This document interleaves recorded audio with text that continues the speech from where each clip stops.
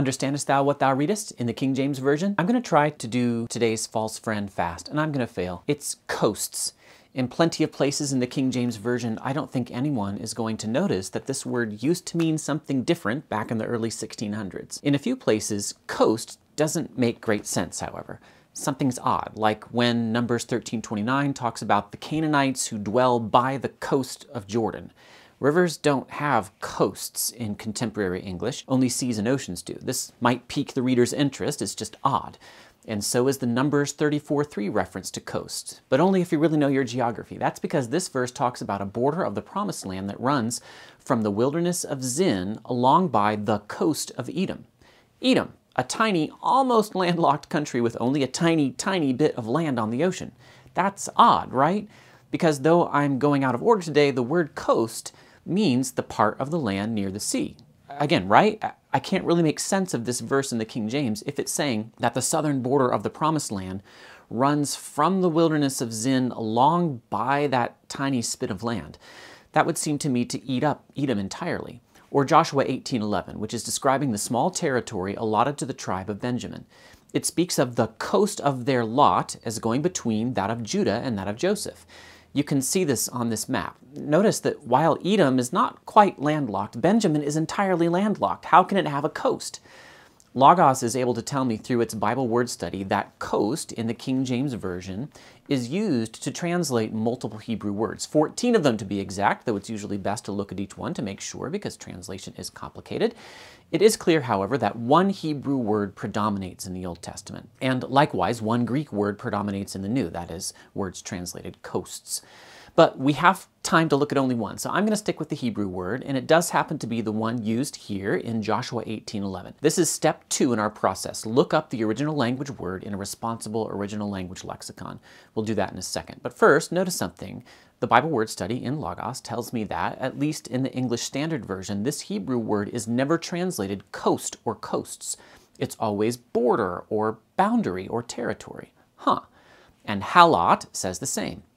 The word means boundary or territory. That makes a ton of sense. Joshua 18:11 is talking not about coasts, the coasts of Benjamin, because Benjamin doesn't have coasts, but about the borders of Benjamin. So did the King James translators make a mistake? No. Let me explain. We've already done step 3 in our process. Coasts means the part of the land near the sea. That was the New Oxford American Dictionary. But the 3 other dictionaries I commonly check provide some more help, and they lead us to step 4. Merriam-Webster, American Heritage, and the Venerable and August Oxford English Dictionary all say the same thing. There was once, in English, a sense of coasts that meant precisely what the Hebrew word in Joshua 18:11 means. Border or frontier. The OED says the word used to mean the border, bound, or limit of a country, territory on or near a boundary or frontier, borderland. It comments that this word coasts was used chiefly in the plural, which is exactly what we see in the King James Version, and like the other dictionaries I've just mentioned, the OED marks this sense of coasts as obsolete. We have a false friend. In 1611, this word in these contexts meant borders. Today it means the edge of the sea, which is generally a border, of course, but which is a more specific word than border. Pretty much all sea coasts may be borders, but not all borders are sea coasts. English has shifted. The last use the OED records of this older sense comes from 1618. The OED also records a sense of coasts to mean territory, which we also see in Exodus when the Lord sends locusts to the coasts of Egypt. He didn't just send the locusts to the coastal areas. He sent it to the whole territory of Egypt. And the OED also dutifully records that coast used to be used, rarely, to refer to the edge of a pond or river, just like the King James does at least once. Coasts is another false friend that experienced and careful King James readers will probably learn after a while. It's just hard to make sense of certain passages if coasts means sea coasts.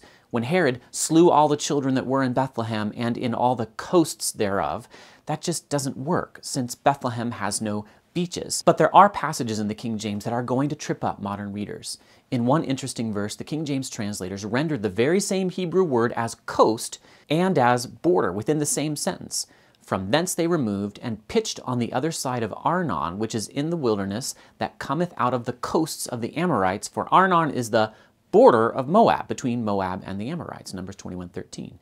They had the word border. I'm not entirely sure why they didn't use it more than coasts. That would require work I don't have time to do and don't need to do.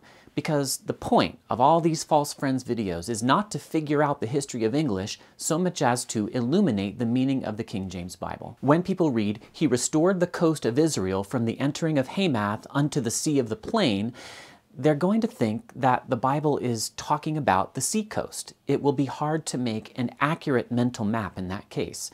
And in Mark 7:31, when Jesus is departing from the coasts of Tyre and Sidon, people today, readers today, are going to think that he was on the sea edges of these small coastal areas, when what the King James translators meant, using their English, was that Jesus was in the regions of Tyre and Sidon. The Greek word here means regions, not seacoasts.